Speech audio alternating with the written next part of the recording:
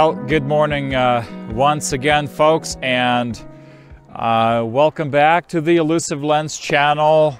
My sincerest apologies for having been gone for so long, and thank you for your patience. Today, I welcome you again to a beautiful spring day in Montana. Woke up to almost 2 inches of snow. Just an exciting thing. We're northwest. This is pretty typical. And I'm looking at the back road scenery. So we're going to try to capture something that almost represents the backcountry of Montana in weathers like this, where you are the only one who you can depend on. There's not many people that can get to you. And so let me show you what I'm looking at right now. So as you can tell, we are looking at just a small cabin with most likely a shed out in the back. And it's right down a small creek with a back road, the railroad running through, just set in the back hills. Really neat looking scene, and especially with the snow falling, this blizzard going on, that really reminds me of a century ago scene where the only thing that's missing or lacking is that smoke coming out of the wood smokestack chimney there, but other than that, I absolutely love scenes like this. Usually you find scattered cattle, you will find maybe antelope or deer found in this type of setting. So I'm going to try to grab this scene, and we'll talk a little over that with the settings and things like that. I'm going to try my hardest not to be very long-winded, simply due to being completely just drenched with snow. And even though I'm shooting on a weather sealed body Canon 5D Mark II, I don't think the lens I'm using this morning is that fortunate. I am shooting a Meyer Optic Görlitz 51.8, although it's going to be stopped down all the way to 5.6 for this morning's scene. And as the video suggests, I wanted to focus on the subject of ISO, which is maybe used in social media and thousands of videos, I assume. However, is there such a thing as a perfect ISO setting for any specific scenario, or is it a myth? And I find that in my personal experience, that actually determined my next choice of camera. So for instance, when I switched to Canon 5D Mark II, the determining factor was the lowest ISO setting, and my previous camera could only go down to 100, and this one goes as low as 50. Now, of course, that becomes a very intriguing subject, especially when you start following other YouTube photographers and you hear them talk about the ISO 50 they're using, whether it's on GFX 50S or 100S, or it's on their Nikon Z 7, 8, 9 and things like that, or the newer Canon R systems. And so that would determine the choice for my next camera. However, the more I practiced out in the field with different settings, the more I found that the ISO 50 was not necessarily the best setting for this particular camera I use, and to find out that actually varies for different makes and models of cameras. But I want to take this shot right now while the snow is still falling, and then we're getting this beautiful kind of foggy, mystic scene.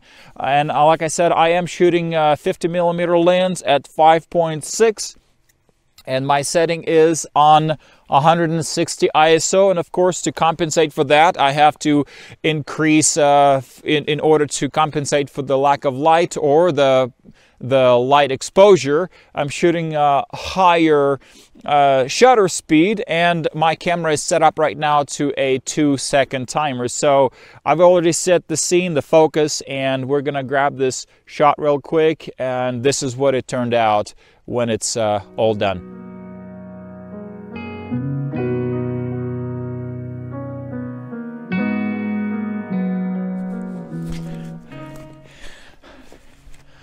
Okay folks, as I'm driving by this back ranch here, I noticed a small pond with a Canadian goose on it, so I'm gonna try to grab a quick shot for it, see how that turns out.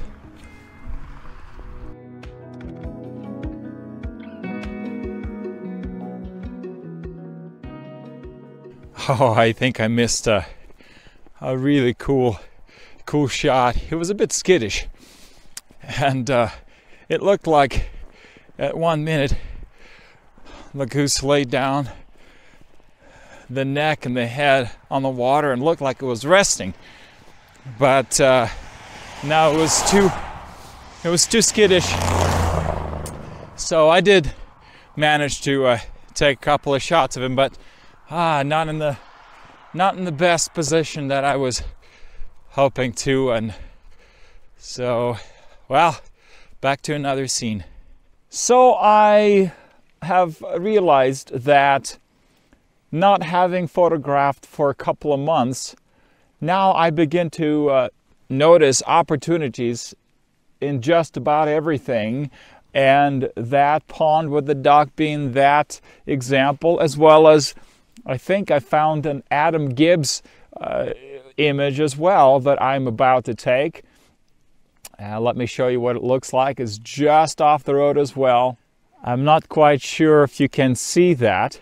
It's a half dry, twisted, gnarly looking tree that has 3 different woodpecker holes in it, and I for some reason it looks appealing to me for an image. So I am shooting 85mm lens at ISO 160 again, with a higher shutter speed, just to bring that exposure down, and this is what this image turned out like.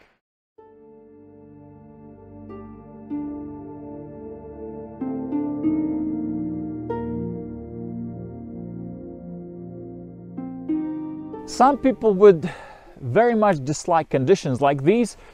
Nobody likes to get wet, slosh around in the brush, or slide down the hills and getting all dirty.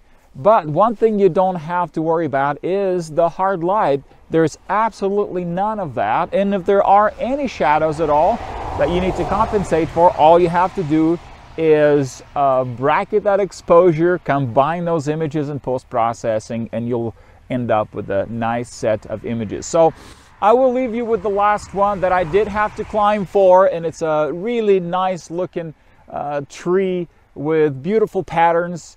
I am shooting to make a point. ISO 160, had to switch the lens to 17mm for a closer up, wider field of view with a 2-second timer. So this is what that image turned out as well, and tell me what you think about this one.